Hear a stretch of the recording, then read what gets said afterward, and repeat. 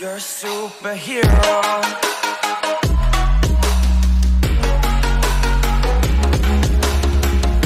Okay, so guys, I was live streaming the Respawnables today, and I came across a hack on free-for-all.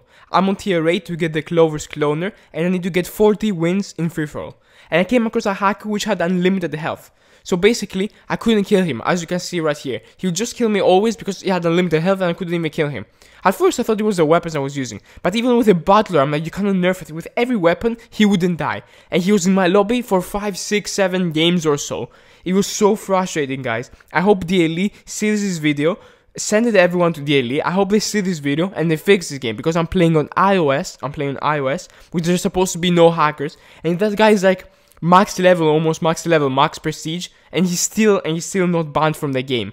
I don't know what DLE is doing. DLE is just like not banning those people because they pay for bundles in the game. I don't know. I think DLE should ban this guy. Like, don't I think DLE should ban this guy without question. He's just ruining the event for everyone. So yeah, guys, repost the video to everyone, to every wiki and everything, and also send this to DLE personally by email or something. I'm gonna send it too, and let's hope they respond and they ban him, guys. Also, as you can see, then we tried and we started stunning him with the heal to break his nerves.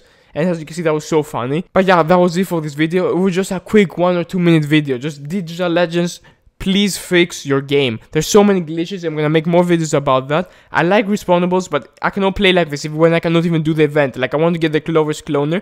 They've put in 40 free-for-all matches. We take 30 hours to complete. You need to like play 30 days to complete this.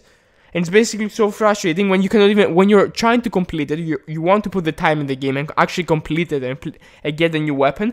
And then you cannot even do that because there's a hacker always getting first place because he's hacking and he has unlimited health and no one can help him. As you can see, it's just jokes. This game is just jokes. Anyways, guys, catch you guys on the next stream. I'm gonna be streaming tomorrow, hopefully getting the weapon if there are no more hackers in this game. And I'm also gonna be making a review on the Clover's Cloners when I get it. Repost this video. Thanks and goodbye.